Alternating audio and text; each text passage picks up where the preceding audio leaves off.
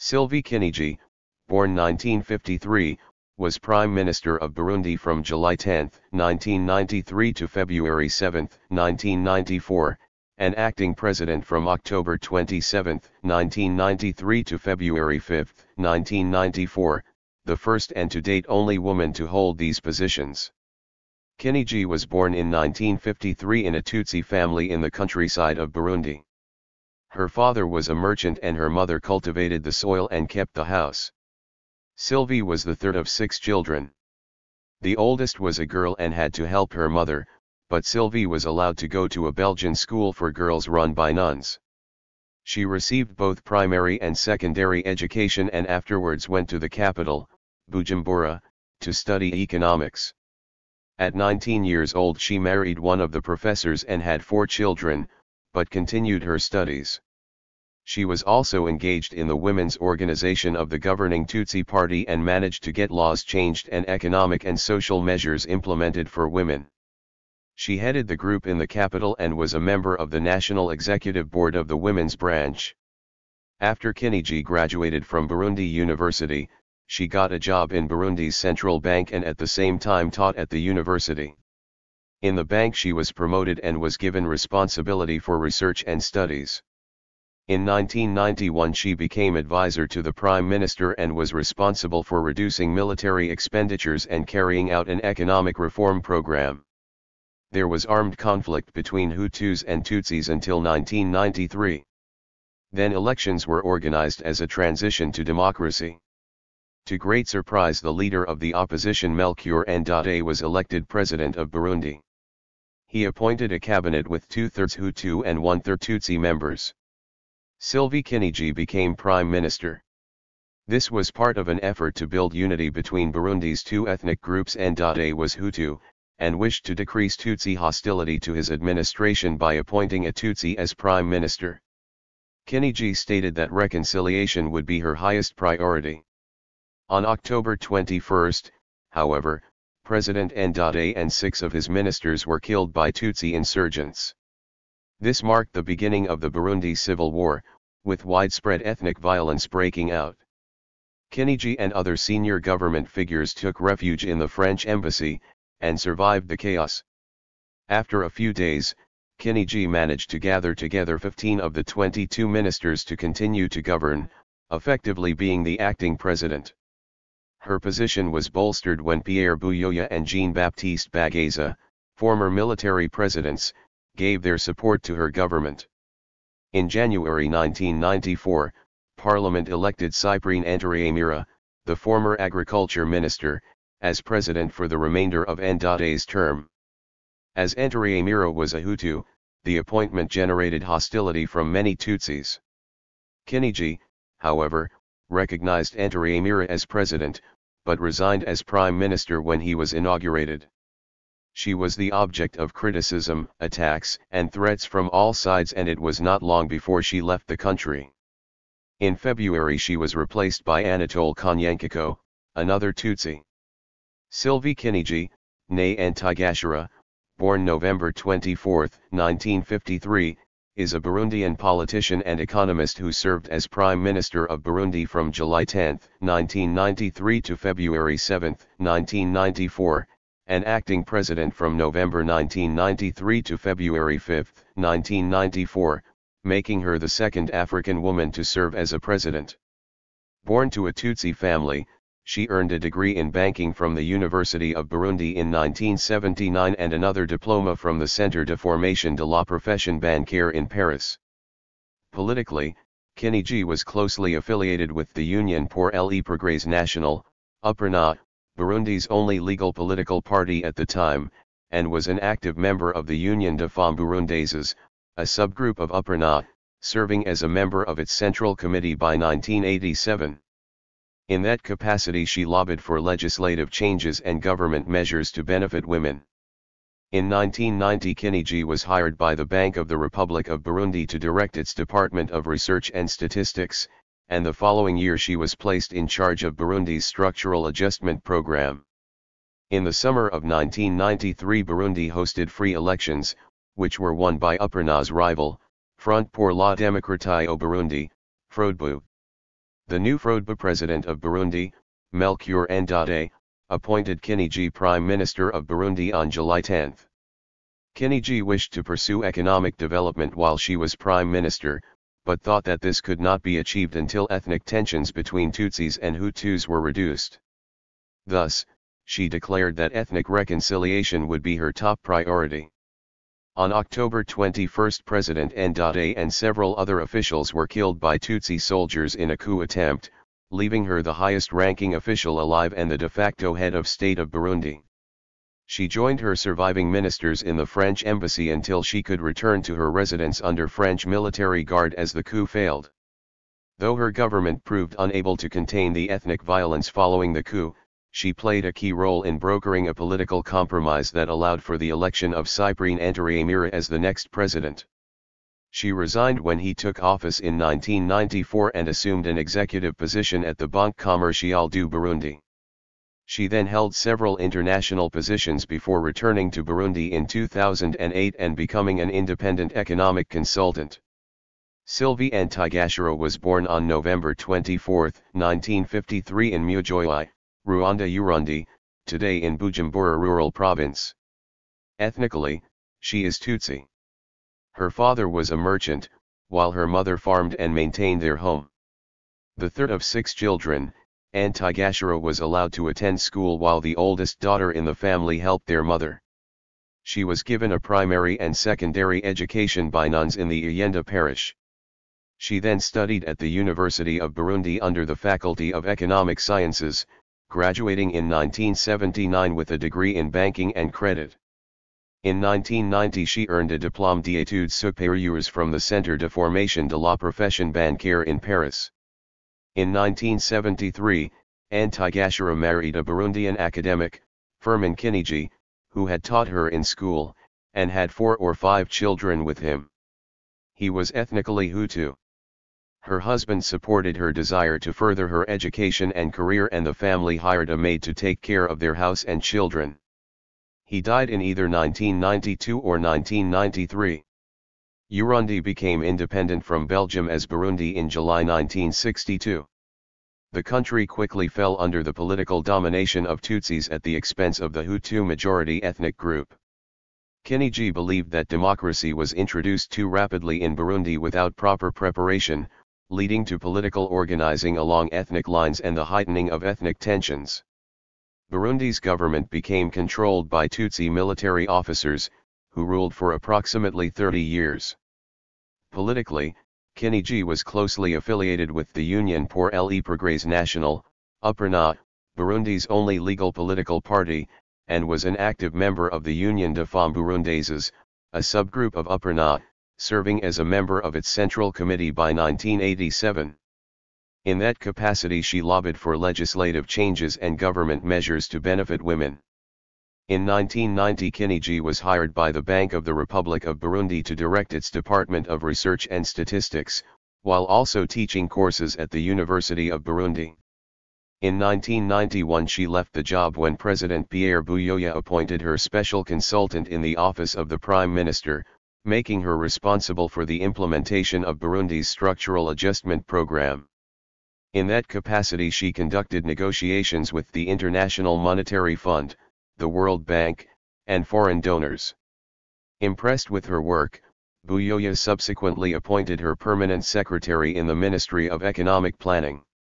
In the summer of 1993 Burundi underwent a democratic transition.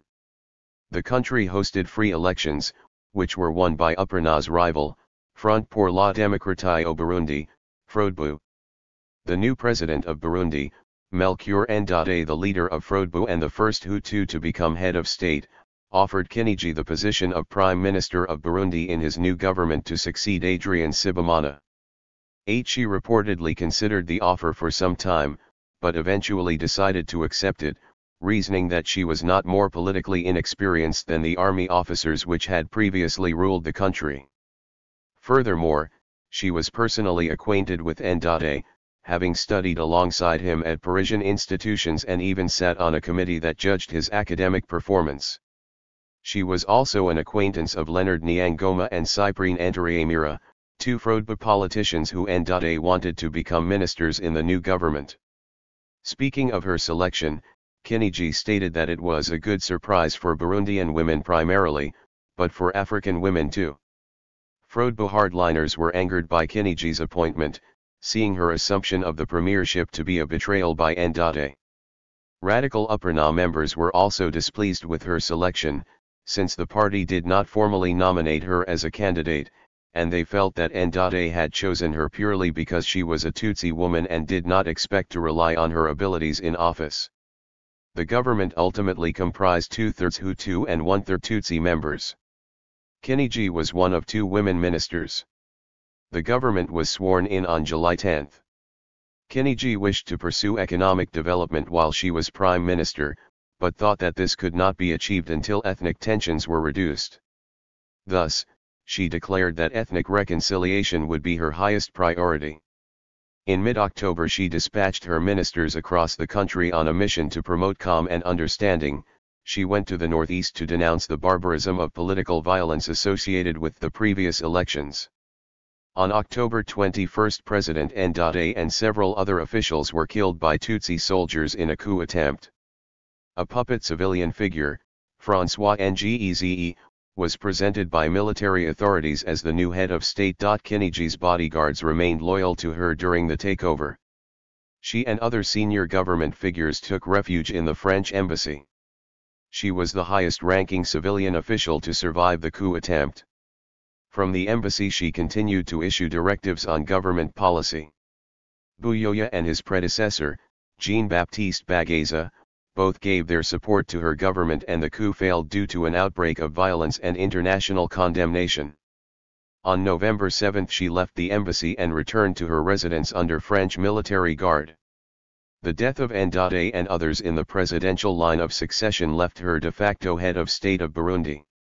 Tutsi extremists continued to employ violence in the aftermath of the coup, intimidating Kinigi's government and hampering its ability to provide leadership to the country. Kinigi's government, comprising 15 of the original 22 ministers, stabilized the situation in Bujumbura, the capital, but proved unable to contain the ethnic violence across the country following the coup, in which thousands died. The radical Tutsi UPRNA faction became disgruntled with her actions before and especially during the crisis. With regards to her failure to attend a commemoration for the anniversary of the death of erstwhile UPRNA leader Louis Rwagasore on October 13, the newspaper Panafrica wrote, "For a prime minister who said she was from UPRNA, missing this ceremony was for some proof that Sylvie Kanigi was not from UPRNA."